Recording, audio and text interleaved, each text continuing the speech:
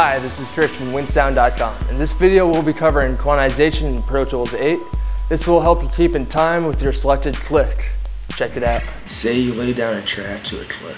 It sounds great, but a bit of it's off.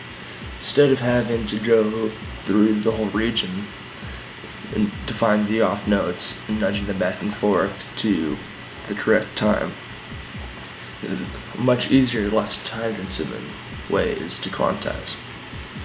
Alright, so here's my example that I just made quickly on my keyboard. That's off. Show you.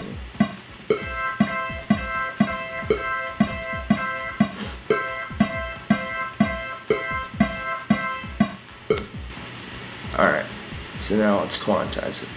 First, select the region that you want to quantize. Then go to the event window, event operations, quantize.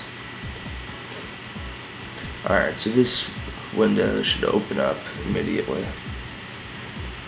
And first, you get to choose what note value you want it to quantize to. I'm going to go with eighth notes. And then press apply. As you can tell, it quantized my selected region. Let's see how that was.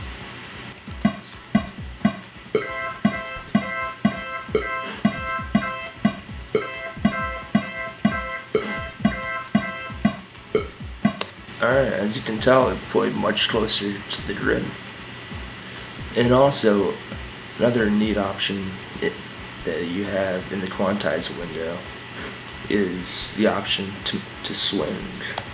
So if you want to do that, make sure that the region is selected again, click on swing right there, then you have the option of how much or little you want to. It ranges from 0% up to 300%.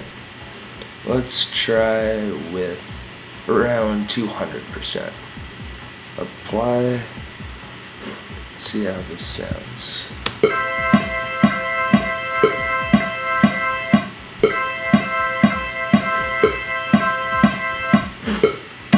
Kind of neat.